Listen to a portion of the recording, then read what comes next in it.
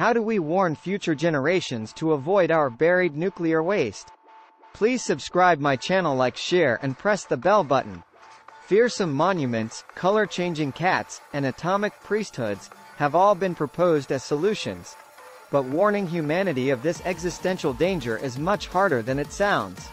For around 5 decades, human beings have been burying nuclear waste deep underground, a radioactive legacy that may remain lethal for thousands of years. But with more than 20 nuclear repositories in consideration and development across the world, how will our descendants some 500 generations from now be able to identify where and what these sites are, and why they should avoid them?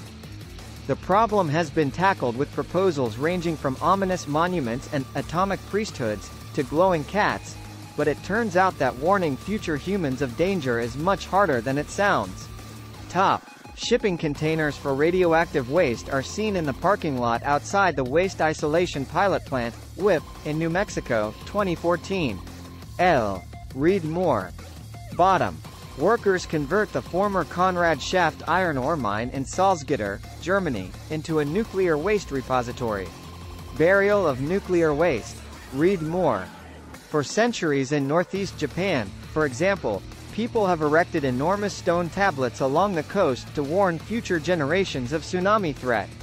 Despite declaring that nothing should be built below a certain point, many later residents ignored or forgot the warnings and built homes in vulnerable areas, paying a terrible price. More recently, the U.S. government standardized a universal warning sign for radiation in the 1950s, a trefoil of black blades on a yellow background. But research suggests that as little as 6% of the world's population may actually recognize it. The abyss of deep time. A stone tablet in Anayoshi, Japan, warns residents not to build homes below the marker due to the threat of tsunamis. People have erected. Read more.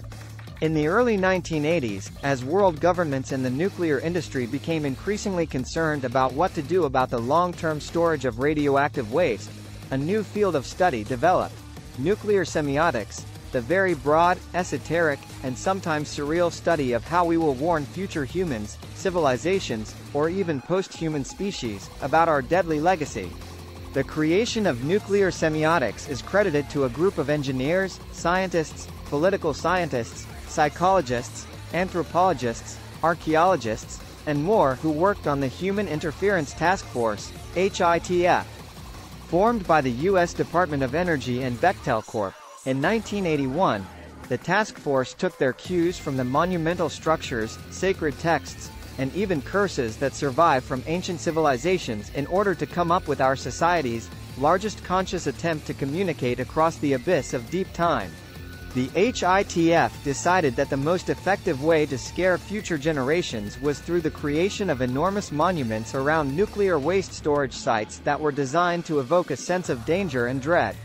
One proposed stop sign is a sprawling landscape of huge rock-like thorns emerging from the earth in every direction, while another suggests a sort of atomic Stonehenge over the waste repository, comprised of huge granite columns marking its boundary, earthen ramparts round the facility's actual footprint, and a structure at its heart containing information about the site.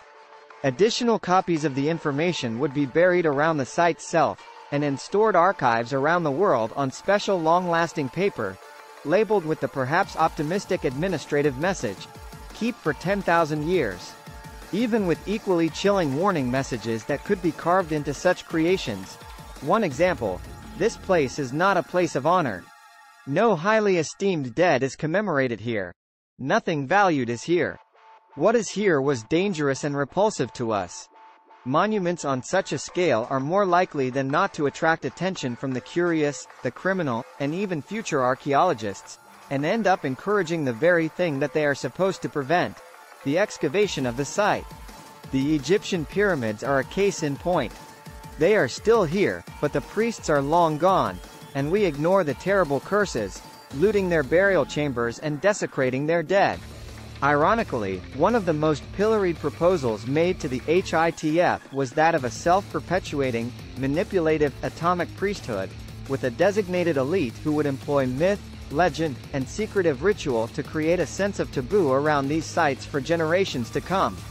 The HITF ended their work in 1984, concluding that any successful attempt to communicate a warning across deep time will have to rely on monumental architecture and markers.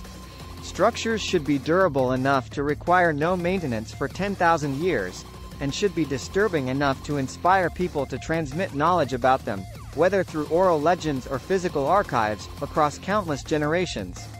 Furry Geiger counters.